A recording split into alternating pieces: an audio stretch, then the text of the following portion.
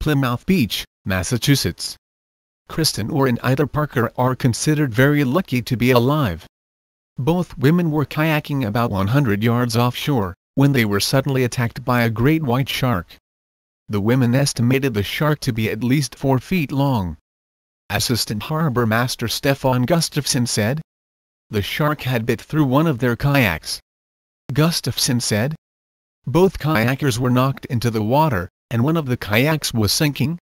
Officials used the teeth marks left on the kayak to verify the shark was a great white.